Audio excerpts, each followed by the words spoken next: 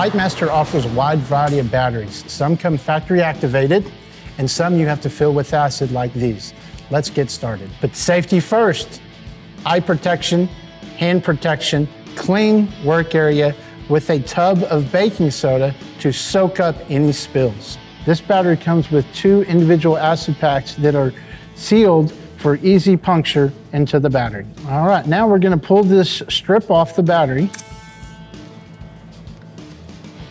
Take the first acid pack.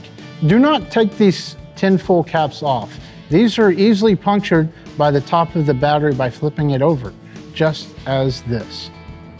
Using the supplied pin, we're going to release the vacuum by puncturing a hole in the top of these packs. All right, now this one has drained, we're going to go ahead and remove this and start with the second pack.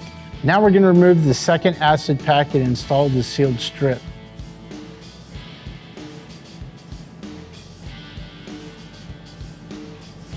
Now it's time to charge the battery. Using the BikeMaster Intelligent Charger Maintainer, we're going to connect it to the battery. Being that this is a smart charger, it will automatically detect how long it needs to be charged. It's very important to connect the red to the positive and the black to the negative. The red light indicates that it's charging. When the light turns green under full, the battery is ready to be installed.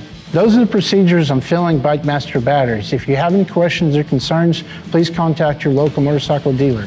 Thanks for watching.